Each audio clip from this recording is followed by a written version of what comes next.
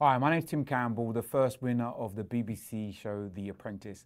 I'm here with Masharah and Batul, who are going to grill me about all the things around social mobility and why I think role models and the conversation about social mobility is so very important. It's a shame I can't be there at the awards, but I think what the awards really celebrate is the opportunity people have if they embrace social mobility and also embrace the power of role models and the interventions they can make in their lives. Hope you have a fantastic evening. And once again, sorry I can't be there, but I know it's going to be a great celebration. Tim, thank you so much for being here. Thanks for having me. And to kick us off, I just wanted to ask you a little bit about your background, your degree, your profession, and how you've got here, basically. Wow, there's a lot. How long have you got? I'll give you the short version. So I grew up in East London, the proud son of a Jamaican mother who brought up 3 children all by herself. So from a social mobility perspective, we kind of started near the bottom, right? But we weren't poor. I've seen abject poverty and real stuff around the world, but we didn't have everything we wanted. But the big thing for my mum and her focus, similar to what upReach is supporting, was that education was a big part of our development process. She didn't know the fancy words of social mobility. She just wanted us to do more than she did, right? So university was the perceived route for her. So she banged on to go to college, go to university, which I did. I studied psychology, and then eventually went into the public sector in my first job. There wasn't fancy apprenticeships around at the time, so university was the only route into work. I'm glad there's much broader opportunity for young people to get now involved into the world of work. I think from then I went to work for the public sector, as I said, in the transport industry. And that was an interesting experience. I'll tell you more about that later probably. But that allowed me to experience world of work for the first time, earn a really good salary, take my girlfriend to the cinema and pay for the ticket, so it was all good, right? But then eventually I then left from there to join the Apprentice, which then propelled me into another kind of environment of entrepreneurial workforces, which really opened my eyes to the potential of what you can do. And interestingly, in those rooms, and I know we'll talk more about this later probably, but in those rooms, I didn't feel like I belonged at the first point. But you realise that people are just people. No matter what industry sector or where they're coming from, they bleed, they go to the toilet, they drink coffee, we're all the same, right? And actually I had more experience to bring to the table, given my experience in the places I come from. So now I get to work with amazing businesses. I make investments into startup companies. We support young entrepreneurs get off the ground and start their own businesses, as well as being very passionate of going back into the education system, because now I'm chair of governors of the same school that I was at. Which is very interesting because some of those same teachers that are there were there when I was there, are still there now, and they have to bring me reports. So it's come full circle, right? So it's really good. But that, in a nutshell, is where I'm at and what I'm doing. So Tim, it sounds like you've had an amazing career and an amazing start, but I'm assuming, as most of us experience, has this journey been somewhat of a roller coaster for you? Have there been any obstacles and things that you've had to, jump over in order to get to where you are now? God, lots of downs, right? So I think sometimes people have the perception this social mobility world is an upward curve all the time. But as we know, social mobility is both an upward and downward curve. And one of my bigger worries, I think, now is that in the economic conditions that we are today and what we're likely to face tomorrow, it's going to get much harder for people. So there's going to be some downward potential as well, which is why I think we have to be talking about this much more. But for me, personally, there's been tons of downs, like more downs than ups. But thankfully, I've come out the other side of those well. So I think the first down was I rushed into picking my first degree. I picked psychology. No offense to anybody who did psychology or anything in those regions, but I picked the first degree because I wanted to do the easiest degree possible to get me through university. The only reason I went to university was because my mum dictated I was going to go and do it, right? So I would love for people now to be picking much wiser degree choices and making sure there's an understanding behind it, because I think the quid pro quo of the exchange for education based on what you can get doing something else is huge, right? So there's a huge opportunity cost for people now to go to university. So I think you should be really wise about those decisions. In addition to that, I picked the first graduate placement I could get, which was working in the public sector. I didn't understand some of the fantastic positions that you could potentially go into now. We talked about some of the financial institutions. We're in a wonderful building here. these buildings were novel to me. I didn't know you could actually get into them, right? I didn't know I would be allowed to be in those positions. So I didn't have a full understanding of what I could do with my degree once I qualified. And that was a failing on my part. So I picked a relatively straightforward career path straight into the public sector. Don't get me wrong, there's some fantastic opportunities in the public sector, but I didn't believe I could be in the private sector when I know I could have been now with hindsight, right? My first business I started failed catastrophically. It was a complete disaster. I left from my apprenticeship with Lord Sugar and I thought I could do this easy. There's no problem. I've done it for you, I could do it for myself. The reality is that I underinvested, I under-researched, and I overemphasized how good I thought I was. And those three things meant that my business collapsed within 6 months and I lost a lot of money as a result. But all of those things that I've detailed, and there's many, many more, all of those have been lessons. All of those have been lessons that have taught me, one, about resilience, because I've been able to bounce back. I have this crazy saying, if you don't die, then you're okay, right? So I don't want anyone to die, but you're allowed to make mistakes. You're allowed to scrape your knees. You're allowed to fall over. That's okay. That's part of the journey. And I think in this perfectionist world we kind of live in, everyone thinks there's a linear process that you're going to just make it all the time, first time. I failed my first year of university, and I made up a story. My mum now knows, so this is not any revelation. But I failed my first year and I had to resit that first year. So I ended up saying I had a 4-year course like you, but it wasn't really a 4-year course, but she didn't know any different, right? It was actually 4 years because of the failing I had. But all of these things, as I said, they've taught me that I can be resilient, I can come back from a knockdown. It teaches me that if you work hard and persevere, that you can make it through anything. And also, the lessons that I've learned have allowed me not only to not make the same mistakes again, but pass on that information to others who are in a similar environment. If you've only ever won, you're going to find it really difficult to find and empower somebody who is losing, because your mindset is very different from theirs. So I think every mentor, advisor, coach, friend, real friend I've ever had has always been able to help me get through those bad points. And sometimes you think when you've made a mistake, you're all by yourself. The reality is that if you put your hand up, people will help you. That's why the great work that's happening here, there's always someone who will help. You mentioned your degree and you just chose it because you wanted to do an easy one.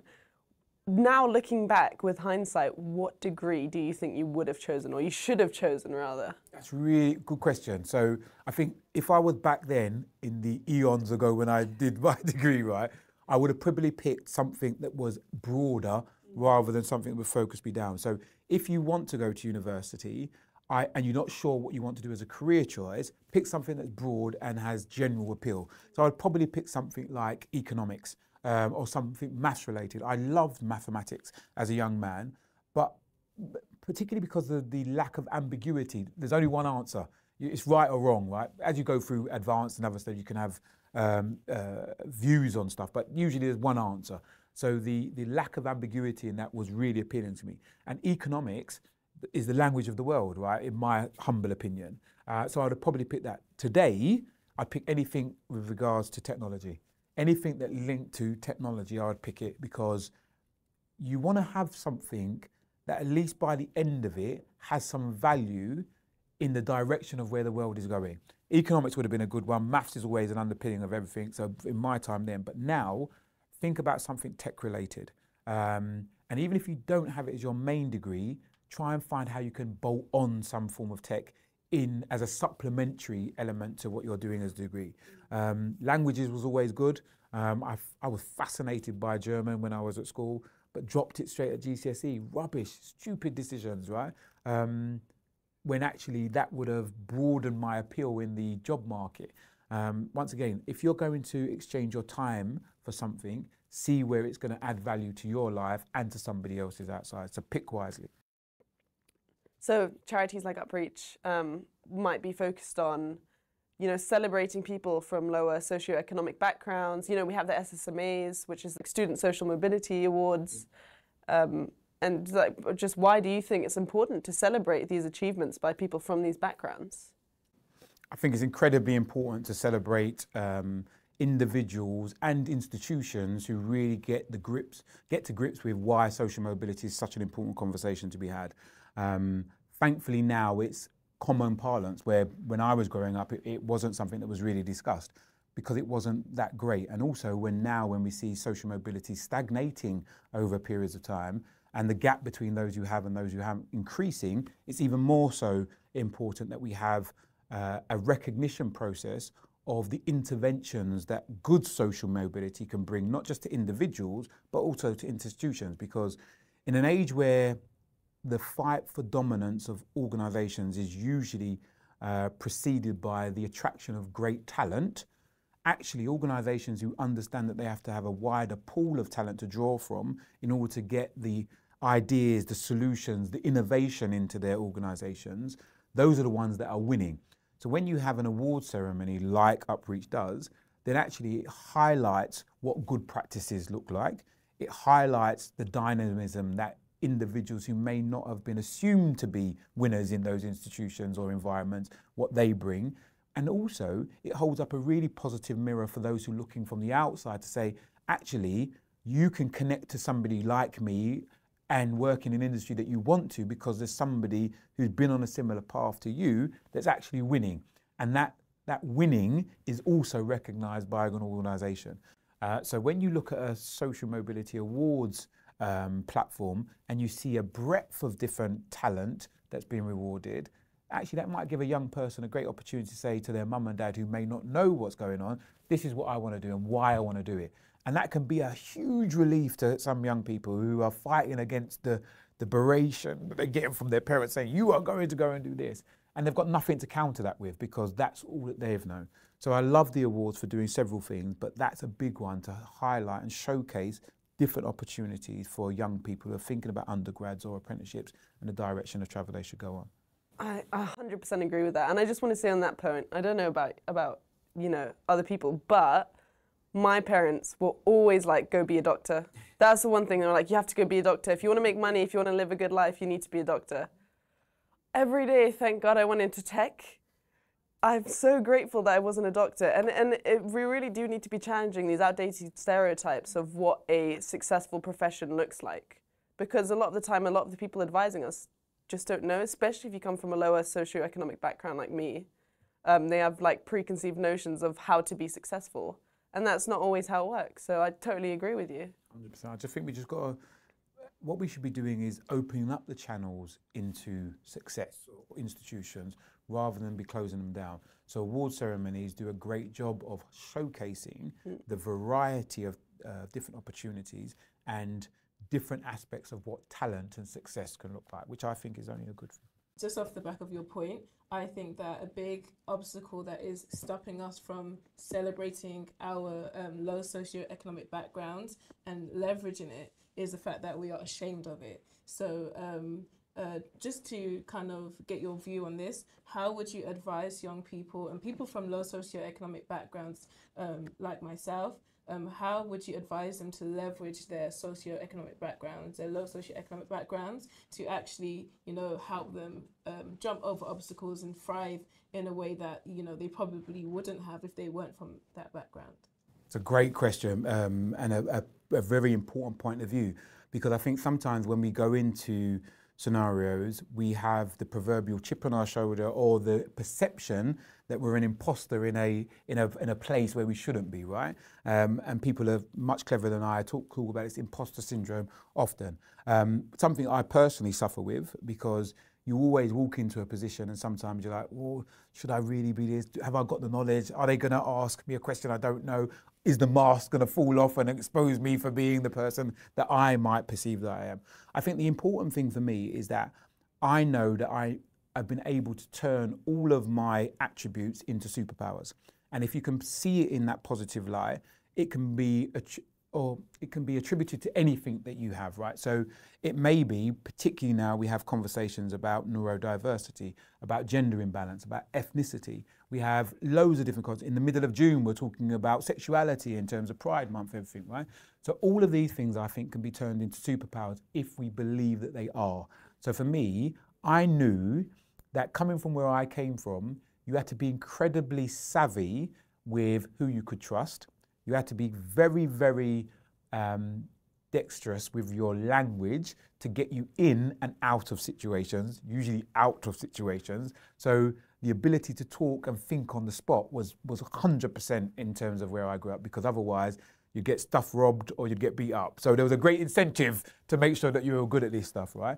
And in addition to that, being able to talk to people who are from lower socioeconomic backgrounds in a way, and also being able to talk to individuals who are in boardrooms in C-suites is a massive skill, because sometimes people are limited in their approach based on where they've come from. Hearing my mum pick up the phone and talk the best Queen English that you'd ever imagine and put it down and cuss the broadest patois that you've ever heard, right? Those extremes, I saw those in real life, right? So actually that taught me about flexibility in scenarios and how you could adapt your language or your vocabulary based on who you were talking to. They were great life skills that I didn't ever understand were life skills, but actually they manifested themselves in ways when I needed them, and I realized my background was actually a superpower. So it's about how do we recognize the attributes that we have, and they may not be coming across like I didn't run the rugby team, but actually having to make sure that I took the little finance that we had and go to find food, bring it home, cook for my family because I was the oldest sibling, were great attributes of leadership that were never articulated or perceived in that particular way. So I think the first step has to be a belief that we have a superpower coming from where we come from. And then it has to be understanding how you use the right language to take what you have and may see as a limited exposure to certain things and turn that and convert that into a statement or an attribute that people will see as positive. You can't change the cards that you are dealt, but you can still win the poker game with 2 rubbish cards. I'll still beat anybody with 2 aces, because if I work hard and I deliver it better, I'm going to win. And I have that belief. I just have that belief. But if you start off on the thing, well, do you know what, because I'm from East London, they're not really going to think I'm the greatest, or actually I didn't go to the best university, it's not really a Russell group, oh my God, I haven't got the best grades, etc. Guess what? They're going to see that as well. It's going to come across in terms of your articulation. So the first point is having a belief that what you have is what you have, and you're going to make it work for you, and then talk about it in a very positive way. So off the back of that, I think what you've said about having a belief that we, can bring something to the table that is even more than what other people who might have come from a more privileged background could bring is super important. But I think on the other side of that, I think we should be trying to not convince, but trying to ensure that the companies that we're applying for and we're going for believe that too. Because otherwise then minorities and people from our backgrounds and people who are women are just a checkbox. And then we need to believe that everyone has the ability to bring and make changes, really impactful changes, rather than the beliefs of, oh, we just need it to be diverse for the sake of being diverse, because that's not going to get us anywhere. There's a push and pull aspect to this, right? Yeah. So essentially the push is we have to have the belief and the confidence and understand the rules of the game. The rules of the game, if you want to work in an institution that says that you need 2 1s to get through, you need to achieve 2 1s, right? There is a challenge on why those 2 1s are required, but that's the rule. If that's the rule, we know we have to meet a certain standard because that's what the rule is to make it in that particular way. On the other side of that, you have to look at the institutions who are now changing those rules, where they're either blinding CVs, so it doesn't matter what institution you went to, or actually removing the requirement to reach a certain level because they have other tests to ascertain somebody's competence to potentially do the work that they're required for. And that is the responsibility, that's the pull bit, because that's going to attract more talent that may come from a wider pool of candidates. I think the thing that I'd never want to do is to create this false perception that all the work has to come from those who are either othered or are the minority in the conversation. Because I don't think that's right, because I think that's undue pressure. And I think lots of people, particularly when you talk about lower socioeconomic groups, they feel they have to fight against the tide and do everything to overcome. No, you should just exist. You've just got to exist. You've got to find your lane, own it, and just be the best at what you do, right? That's fine, we can do that. Then you have the responsibility of the organisations to make sure that they're the most attractive employers in the marketplace, because if they don't do that, their competitors will take on the challenge, and magically you'll see that talent flock to those organisations. So I think you raise a very good point, but it is a two-way process. You have to, we have to, as individuals who are aware there are challenges. The world is not equal. It's not this utopia that we want it to be, and it probably won't ever be in our lifetime. We have to do as much as we can to mitigate for some of the challenges that we're going to see. We're not stupid. We're not blind to the fact there are going to be obstacles. But at the same time, we're expecting organisations who have the power to make these changes to also be receptive that people are going to come from different places, they're going to be different, and that difference is a strength that's going to make them better. So Tim, I would label you kind of the king of mentorship. Whoa, because pressure. because not only do you have like a world-renowned mentor, you've set up your own mentoring companies, and so like you receive the fruits of mentorship on a daily basis, and you also give out fruits. So what are the benefits of mentorship, do you think? I think there's a clear distinction needed between mentoring and coaching, right? So I have several mentors, some for my life. So I have a very successful guy who has a wonderful family, a guy who has beautiful children and a wonderful relationship with those, and I take lots of advice from him on that. And I have some business mentors, including the wonderful Lord Sugar, who are amazing at what they do in a business environment. And I know with one question they can answer it because they've been there, done it, they've made the mistakes that we've talked about, right? So they've got the encyclopedia on the information. The conversation you're going to have with a mentor should be very, very targeted. It should be about, okay, I have this ambition, this is where I want to go to, this is my vision of where I see my future. And that mentor is actually almost like, and this might be relevant for your age group, around a driving instructor.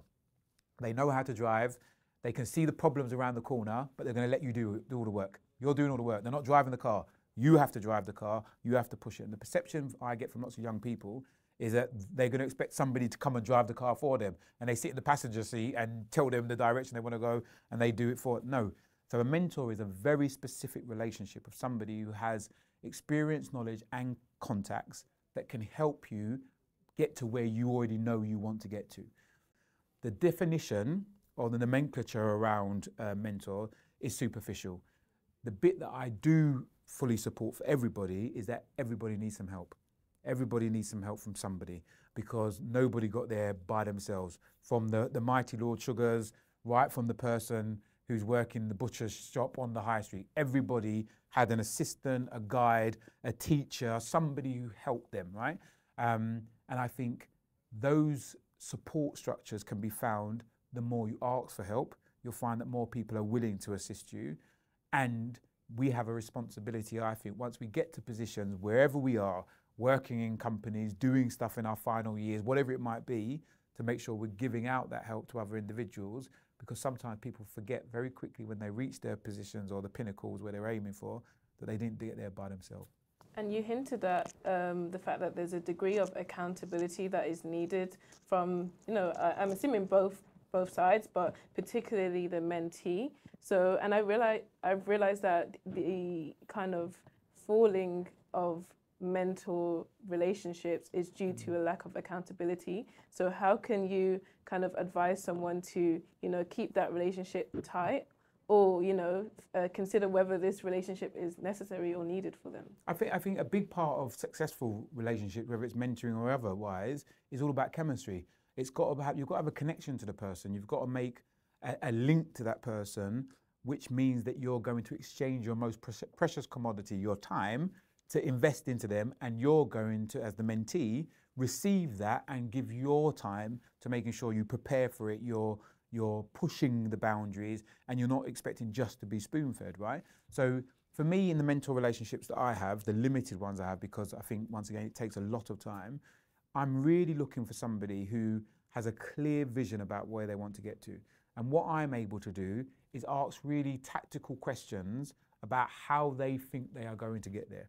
Because the aim of a mentor should be able to say, after you've learnt to drive, I can step away and know that you'll be okay with driving. If I have to stay in your chair next to you every single way, I've failed as a mentor, because it should be about empowering the individuals to stand on their own 2 feet and do exactly what they want, but by sharing the information and knowledge that you've had to hopefully mean that they don't have to take as long to get there. Because if I've had to learn by falling over and scraping my knee, I should tell you how not to do that, but still get the learning required, right? So for me, I think the level of commitment from the individual has to be, how am I going to impress the mentor by preparing, turning up on time, and doing the extracurricular work that shows that I'm really valuing the investment of time that that person willing to put alongside. But they should also be quite critical to say, am I getting what I need from this mentor? Can they really help me? Because we can have a cup of coffee and a lovely mint tea anywhere, right? And talk about the breeze. I love people watching at CAFs. It's one of my most fun activities. But that's not what you want at the end of the conversation. You want at the end of the conversation somebody who's going to help you to accelerate the path that you want to get on, or advise you on a different path based on what they know and what they see about the direction of travel you want to take. The next question I have for you is surrounding not only my experiences within the industry. So I'm only a year in, I'm fresh, I'm new. You're a veteran to some people, though. But also, I had a conversation last week with other specifically young women in the tech industry. Mm-hmm. And one of the things that we had come to realize by the end of the conversation is that all of us had experienced some really difficult conversations, especially in the workplace, mm-hmm. which you will find that when you're a minority or a woman or someone who's less experienced, mm-hmm. or any of these things that might make you somewhat different or stand out, you will encounter probably more often than the average person in the industry, mm-hmm. difficult conversations or people undermining you, or maybe made to feel as if though you're not, you shouldn't have really a seat at the table. And the question is, we've already touched on imposter syndrome, but how do we go about having difficult conversations and realizing that we need to stand up for ourselves as well? It's tough. I think in the world of work, I don't think people fully understand how difficult it can be to have the feeling of isolation and frustration that comes with that, right? Particularly when it's against a personal characteristic or attribute that you have no control over, right? It is who you are and where you start. And I think that's the starting point for me when you're dealing with some of these difficult scenarios, is that you kind of have to check in and say, do I have a right to be here? And if you believe you do, then actually that's the starting point. That's the solid foundation to start from, because sometimes when you're having those difficult conversations or you're in difficult scenarios, it challenges the assumption that you have the right to be there. But you need to check back in to say, do you know what? I've worked just as hard as everybody else. I've got the qualifications. I've got the experience. Hold on a second. The problem may not be with me. The problem might be with you. And that's the issue. Because I think in the whole of my experience, and I've lived a relatively varied life, most people who hurt other people have been hurt themselves, or they come from a hurt place, right? And most people who have empowered me have also received positive empowerment somewhere else before. And that's from a varied range of people who are male, female, who are Caucasian, Asian, you name it. I've had everybody who has hurt me and has helped me in equal measure. So there's no predeterminate characteristics says that people's going to be more supportive or those who are going to be less. I just think by the nature of humans, we have some people who are idiots and some people who are not. And unfortunately, your job is to gravitate to more people who are not idiotic or do idiotic things, right? And you spot them and then signal them for everybody else. But going back to the real difficult scenarios is, firstly, you've got to find and check in to say, is this a problem that I've caused or that they've caused? And if it's that you've caused it, fix that. Because it might be that you haven't done enough work, or it may be that you haven't delivered to the quality that's required. Okay, check the bits that you can deal with. But if you have checked in and you realise that it isn't about what you've done, it's about what they've done, then it does become about how do I challenge in an environment where I may not have the power to do so. So firstly, it's about, can you find others to corroborate what you're seeing or viewing? So have an independent view on the scenario. So often I speak to lots of women who talk about having a difficult scenario being mansplained or over-talked in meetings, or coming up with the same idea And then the gentleman in the room who's done it gets the plaudits. You're like, hold on a second, I just said that. How did that work, right? So then if you can find independent verification of that, that's really helpful to say, do you know what? When in that meeting, did you feel that I said the same thing that person said? So you can validate that it makes sense. So it corroborates a story. You're not looking for them to come in and write a written testimonial, but you're looking to them just to give you an independent worldview to say, is this right? Once you have that, or if you are not able to do that, it's about finding a trusted person within the work structure that you can have an independent conversation with. Because you may have a buddy, you may have a mentor, you may have a manager that you may be able to have a conversation and say, listen, I felt this in this scenario, I just wanted to share it with you because I want it noted for reasons. And that may become relevant if it repeats itself and you need to refer back. Never sit in silence. Don't sit in silence. If you don't feel comfortable doing it in a work environment because you feel that may jeopardize your opportunities, then it's really important to find somebody you trust outside of the work environment to also share that with. Never hold it to yourself, because I think that then it becomes detrimental and can become a negative talk that reinforces itself in a scenario. And ultimately, every organisation of a certain size and structure will have a HR department where there's a structural process to challenge. And you should be very aware of that and feel comfortable progressing along that route if you believe you've done those check-ins first and the evidence is clear that you are being discriminated or othered for no reason other than a personal characteristic. Yeah. But it's not easy.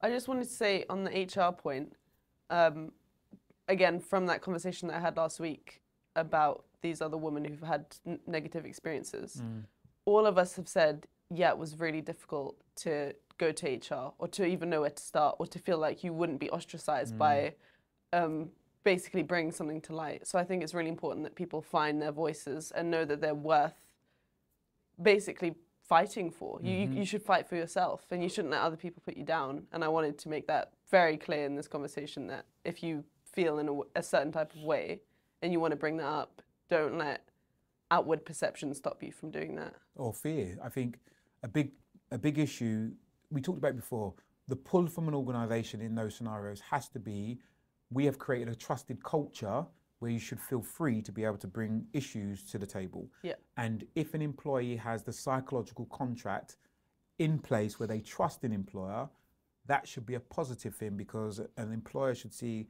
I need to eradicate those negative things because otherwise we won't perform as well. Because individuals who feel othered or discriminated against do not perform as those who feel trusted and empowered. And that's a fact. And any employer, any finance director, any head of HR, any CEO is going to make sure that every employee is delivering above expectations rather than below or just that. And if you are feeling othered and not trusted in an environment, you're not going to do the best that you possibly can. So we recently met for the first time at the Black Excellence Gala. We did. Hosted by Powerlist. And it was an amazing event. It was so inspiring, and it was really nice to see you host. I was entertained for hours. Yeah, it was great. So it's very clear we have a common kind of interest in diversity and in Black excellence. Yes. So my question is, recently, well, my whole life actually, I'm Caribbean, I'm Jamaican, and I know that you're also Caribbean. So And Jamaican. And Jamaican, yay. I've realized that coming into England, so taking over from kind of the Windrush generation, settling here with our parents, you know, well settled as well. We've kind of there's an issue with Jamaicans, Caribbeans, second generation, and you know, so on, settling in and actually setting up businesses for themselves, making it into private practice, making it into higher education. And I'm an events officer for the Warwick Caribbean Society, and I recently hosted a conference about it, and we had a few people from Lloyds Bank, from top private practice firms, and they said that there was an issue with, you know, diversity, and not only so that there's one specific issue with diversity, in that sometimes it's kind of categorizes Black people as a monolith. Yes. And so we're missing out, we're targeting Black people as a whole, when we don't realize that there are disparities within the Black community. So when I went to work for the first time, you know, I was shocked. I came from Birmingham. So Birmingham, they say that Birmingham has more Caribbeans or Jamaicans than in Jamaica. So when I came to Warwick, I was shocked to be like one of the only Caribbeans. Everyone was Nigerian and then from other areas in Africa. So that highlighted the fact that, you know, there's obviously something going on here. How can companies target diversity in a way that doesn't categorize, generalize, you know, diverse groups, but helps to target, you know, smaller groups, just like Jamaicans, just like other people from other Caribbean nations? I think the awareness that intersectionality is a big part of the conversation around inclusion is a very important point for every organisation thinking about it. Because when we're talking about social mobility, there are certain groups from ethnic communities and also from a gender perspective that need different assistance because of the starting points and also the obstacles that they've had to come, some of the things that we talked about at the beginning of the conversation. I think when organisations are thinking about inclusion, it's really important to understand why is this important to you? What is this distinction that you're trying to make above your competitors?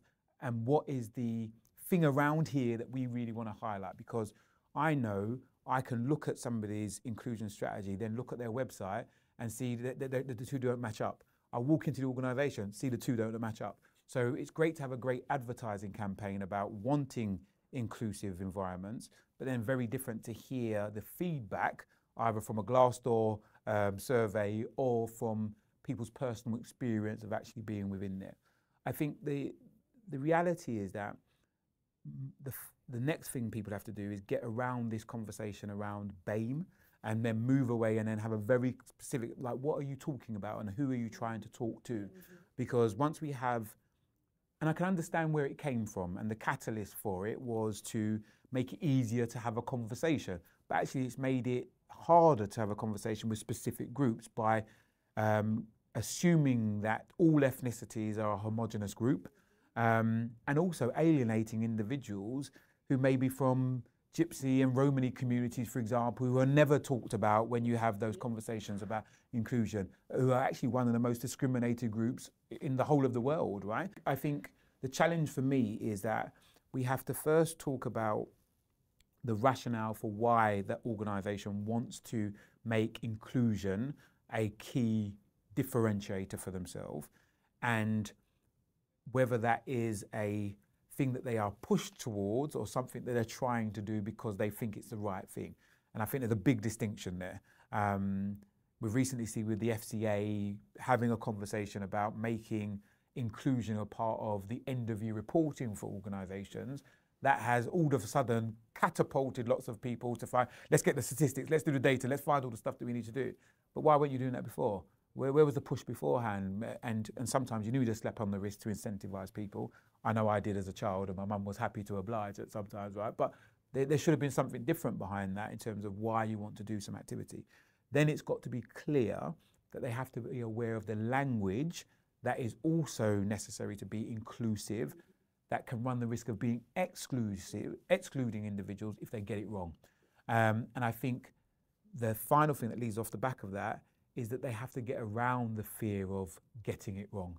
Because I think that fear sometimes stops people from doing anything, where actually there's a need to do something. You might as well do something and then rectify the mistakes or acknowledge we're not going to get it right on the first try. No business goes into a new area of development or acquisition or whatever it might be thinking they're going to get it 100% right. But what they do is plan, use the data that's already been in place to modify those plans, and be very aware and prepared to iterate through that process. They don't stagnate just because they don't want to do it. And a key thing around inclusion, whether that be around social mobility, making sure the people that we're given the opportunities are from the broadest range of the communities as possible, or ethnicity, or sexuality, whatever it might be, I think organisations have to see that the why has to be the first thing they have to really know. Why are we doing it around here? Because I'll see through if it's not a genuine, authentic plea. So an organisation who's looking to diversify on a social mobility perspective may have to look at its talent process and say, okay, which universities do we go to and have our open days at and give away free pens and chocolates and sweets that everybody collects and then doesn't use it forevermore. What are we saying in terms of our entrance requirements, and how are we rewarding success within our business? Because those are things that people are going to make assumptions about whether they are going to be accepted or rewarded in those particular institutions. So you have, it's a difficult balance. You have to do the measurement, because how else are you going to see if you're achieving or not? But actually what you're trying to do is see the individual and what they bring to the table, but be very aware that you have some gaps that you need to fill. Yeah. Okay, Tim, now we're going to get into some quick fire questions for you. Okay, cool. Let's get into it. So any fans of The Apprentice will know that things can get quite tense in the boardroom. What advice do you have for someone who might be in a tense situation like that? Breathe, believe, and make the situation you're in better. So if you were to wave a magic wand, what initiatives would you like to create to improve future opportunities for young people in the UK? Access to education for everyone. Having been on The Apprentice for a number of years now, what has been your favourite, funniest moment? Coming back. Yeah, coming back again, which shows that no matter what you do, leave good contacts behind you, because one day you might have to come back around. That's very true. Is there something you would like to say to all the winners in the room tonight? So everyone who has won tonight, congratulations. But now you have a responsibility to help somebody else. Pass it on. The key thing is pass it on. What's your advice to everyone in the room, including the company representatives and the other young people? Embrace social mobility, because you want to find the best, but also from the broadest pool of talent, because if you don't, your competitors will be. So for anyone who might not have won, what advice can you give to someone who might feel as, a little bit upset about things that haven't gone exactly as they might have wanted? These awards are fantastic, but they don't define who you are, whether you've won or you didn't win your category. You still are the individual that you want to be after these awards continue, right? After they've ended, you can go out and do whatever you want. The awards should give you either an incentive to do more or to continue what you're doing and spread it to other individuals. So Tim, thank you so much for coming. We are incredibly grateful for the value that you brought to our community, to upReach and all the other social mobility communities that exist. This conversation has been incredibly insightful, and I hope you join us again. Thanks for having me. Yeah, absolutely. I mean, likewise. I've enjoyed grilling you. Answers have been good. So yeah, it's just been fantastic and a pleasure. Listen, thank you both, because you've been great ambassadors for upReach, having previously won, but also putting really difficult and challenging questions that hopefully have added some value. So if you don't make it in your respective careers, you've definitely got careers as interviews set up. So thanks very much for having me. Thank you. Thank you. Great to meet you. Nice to meet you. Likewise. After you.